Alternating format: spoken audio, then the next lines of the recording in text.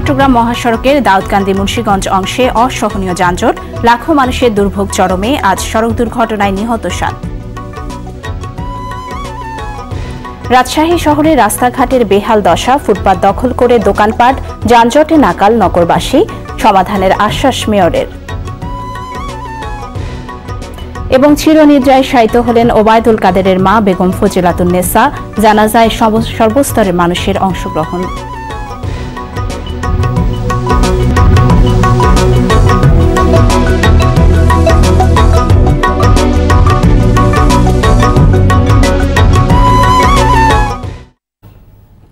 আসসালামু আলাইকুম, স্বাগত জানাচ্ছি আরটিভি জেলার সংবাদে। শুনছিলেন সংবাদ শিরোনাম, আপনাদের সাথে আছি আমি ফারজানা নিশি।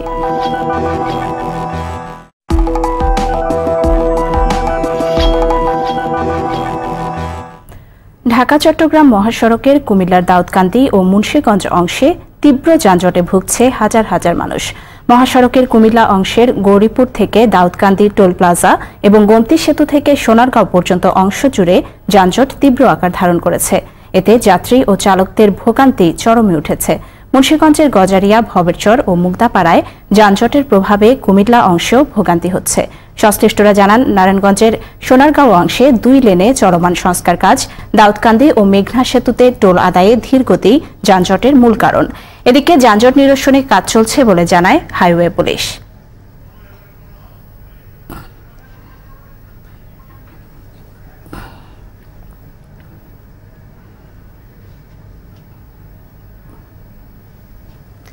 দর্শক, নারায়ণগঞ্জের সোনারগাঁওয়ে রয়েছেন সহকর্মী শাহাদাত হোসেন স্বপন।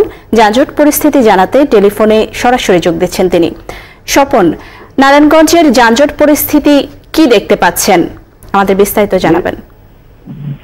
আমি এখন নারায়ণগঞ্জের সোনারগাঁও অংশে রয়েছে। এখানে সকাল থেকে তীব্র যানজট সৃষ্টি হলো। বর্তমানে এখন পর্যন্ত যানবাহন রয়েছে, বিভিন্ন যাত্রাভাবে রয়েছে, এমনকি যানবাহনগুলো দীর্ঘতি চলাচল করছে। তবে সকাল থেকে মেঘনা ব্রিজ থেকে দাউদকান্দি সেতু পর্যন্ত তীব্র যানজটের কারণে এই অংশ যানবাহন চলাচল দীর্ঘতি হয়, যার কারণে সাধারণ মানুষের যাত্রী সাধারণগণ তীর্থভূমিতে দেখা দিয়েছে তাদের মাঝে। আমি ঢাকা চট্টগ্রাম মহাসড়কের হাইওয়ে পুলিশের টিআই সাথে কথা বলেছি।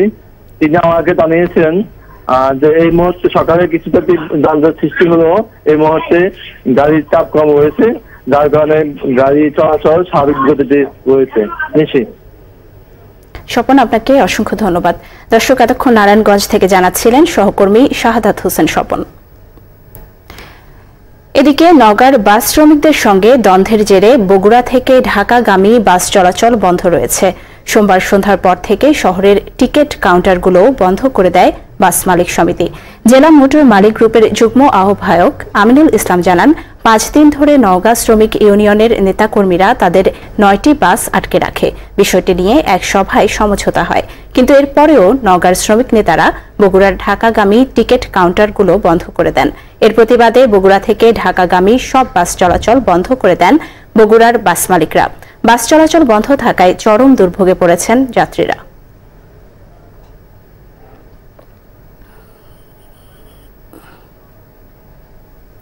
নারায়ণগঞ্জের সোনারগাঁও মোঘরাপাড়া চৌরাস্তা এলাকায় অবৈধ স্থাপনা উচ্ছেদ করেছে সড়ক ও জনপদ বিভাগ। সকাল 10টা থেকে দুপুর 2টা পর্যন্ত এই উচ্ছেদ অভিযান পরিচালনা করেন সড়ক ও জনপদ বিভাগের উপসচিব মাহবুবুর রহমান ফারুকী। সোনারগাঁও মোঘরাপাড়া পয়েন্টে অবৈধভাবে দোকানপাট বসিয়ে চাঁদা আদায় করে আসছে দখলদাররা। এসব দোকানপাটের কারণে রাস্তায় যানজটের সৃষ্টি হয় বলে জানায় সড়ক বিভাগ।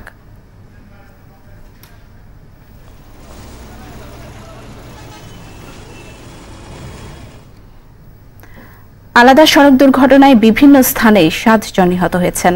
দুপুরে ঢাকা খুলনা মহাসড়কের গোপালগঞ্জের কাশিয়ানীতে পোনা বাস স্ট্যান্ডের কাছে বাস ও ট্রাকের মুখোমুখি সংঘর্ষ হয়।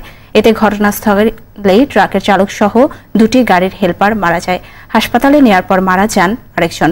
সকালে ঢাকা চট্টগ্রাম মহাসড়কের চট্টগ্রামের মিরসরাইয়ের ছোট কমলদহ এলাকায় তেলবাহী গাড়ির সঙ্গে ট্রাকের ধাক্কা লাগে। এতে দুটি গাড়ি রাস্তার পাশে পড়ে যায়। এ সময় তেলবাহী গাড়ির চালক আবুল ও কাশেম নামের আরও একজন নিহত হন। এদিকে টাঙ্গাইল সদর উপজেলার তারটিয়া এলাকায় ট্রাক চাপায় অটোরিকশার এক যাত্রী মারা গেছেন। এ সময় আহত হন ৩ জন। এদিকে সিলেটের জৈন্তাপুরে ওয়াজ মাহফিলকে কেন্দ্র করে দুপক্ষের সংঘর্ষে মারা গেছেন মাদ্রাসার এক ছাত্র। আহত হন ৫০ জনেরও বেশি। এ সময় বেশ কয়েকটি বাড়িঘরে আগুন দেওয়ার পাশাপাশি ভাঙচুর করা হয়। গতরাতে উপজেলার আমবাড়ি এলাকায় সুন্নি ও ওহাবি মতাদর্শীদের মধ্যে এই সংঘর্ষ হয়। পুলিশ জানায় ওই এলাকায় সুন্নিদের ওয়াজ মাহফিলে ওহাবি মতাদর্শীদের সঙ্গে সংঘর্ষ বাধে। এতে ঘটনাস্থলে মারা যায় স্থানীয় হরিপুর মাদ্রাসার ছাত্র মোজামেল হোসেন। মৃত্যুর খবর পেয়ে নগরীতে বিক্ষোভ ও বাড়িঘরে ভাঙচুর করে মাদ্রাসার ছাত্ররা। পরে পুলিশ এসে পরিস্থিতি নিয়ন্ত্রণে আনে।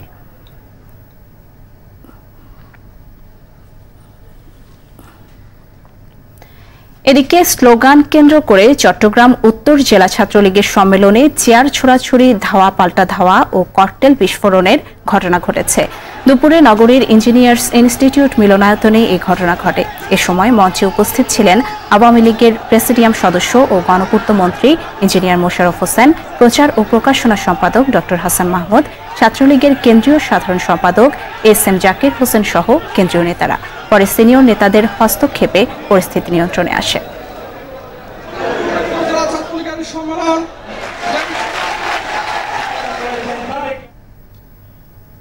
কুমিল্লার জাঙ্গালিয়া বাসস্ট্যান্ড এলাকা থেকে ৯ রোহিঙ্গাকে আটক করেছে পুলিশ। দুপুরে কুমিল্লা সদর দক্ষিণ থানা পুলিশ এ ৯ জন রোহিঙ্গাকে আটক করে। পুলিশ জানায় গোপন তথ্যের ভিত্তিতে জাঙ্গালিয়া বাস স্টেশন এলাকা থেকে তাদের আটক করা হয়। এদের মধ্যে ২ জন পুরুষ, ৩ জন নারী ও ৪ জন শিশু। পরে জিজ্ঞাসাবাদের জন্য তাদের সদর দক্ষিণ থানায় নেওয়া হয়। এ সময় তারা জানান, কক্সবাজারের বালুখালী রোহিঙ্গা শরণার্থী ক্যাম্প থেকে তারা পালিয়ে এসেছেন। তাদেরকে আবারও ক্যাম্পে পাঠানো হবে বলে পুলিশের পক্ষ থেকে জানানো হয়।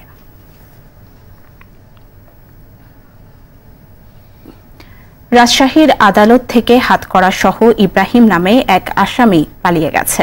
পলাতক আসামি রাজশাহী নগরীর বিল শিমলা এলাকার বাসিন্দা। দুপুরে রাজশাহীর মুখ্য মহানগর হাকিমের আদালত ৩-এ এই ঘটনা ঘটে। আদালত সূত্র জানায়, আসামি ইব্রাহিমের বিরুদ্ধে ২টি মামলা রয়েছে। এর মধ্যে একটি মামলায় তিনি ১ মাসের সাজাপ্রাপ্ত। অন্য আরেকটি মাদকের মামলায় তার আজ আদালতে হাজিরা ছিল। এজন্য তাকে কারাগার থেকে নিয়ে রাজশাহীর মুখ্য মহানগর হাকিমের আদালতে আনা হয়। আদালতের কার্যক্রম শুরুর পর আসামি ইব্রাহিম কাঠগড়া থেকে পালিয়ে যান।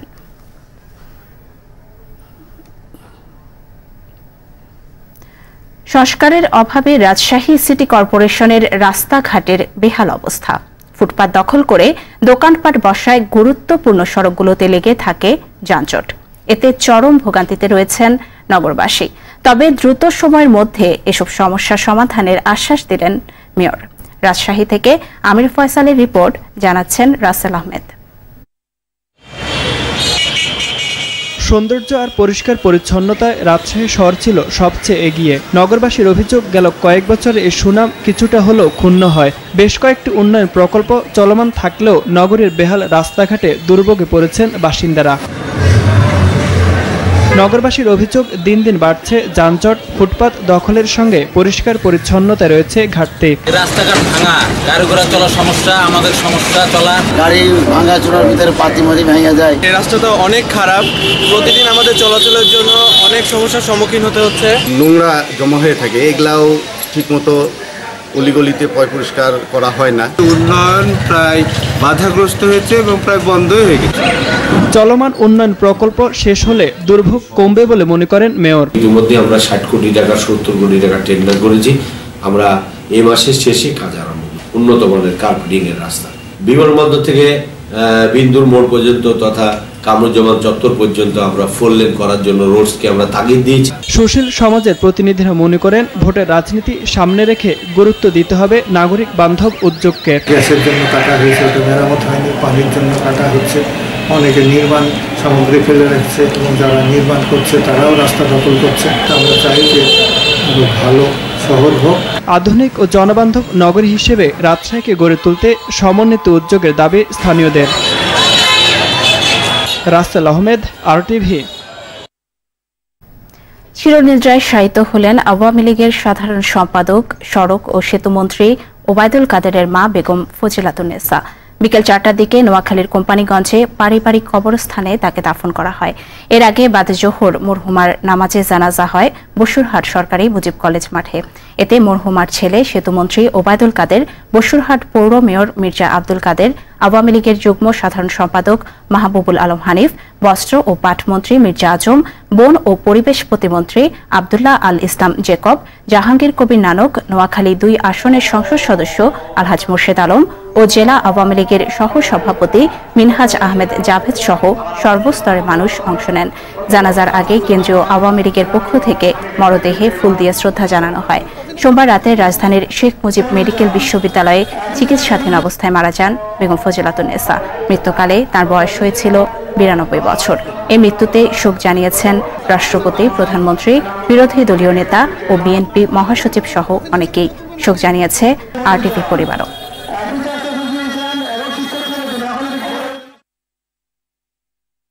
সংবাদ শেষ করার আগে শিরোনামগুলো জানিয়ে দিচ্ছি আরও একবার।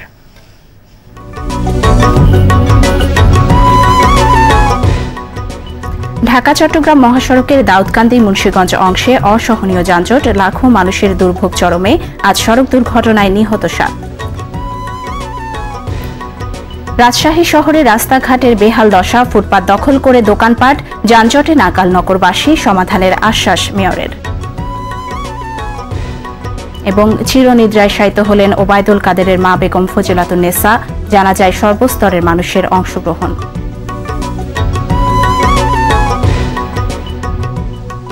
জেলার সংবাদ এ পর্যন্তই। RTV সবশেষ সংবাদ জানতে যে কোনো মোবাইল ফোন থেকে 4141 নম্বরে ডায়াল করুন। আর মোবাইল ফোনের সংবাদ দেখতে অ্যাপ স্টোর, গুগল প্লে বা উইন্ডোজ স্টোর থেকে ডাউনলোড করুন RTV অ্যাপস। আর তাৎক্ষণিক ও বিনোদন সংবাদ জানতে বিশ্বের যে কোনো প্রান্ত থেকে ভিজিট করুন www.rtvonline.com।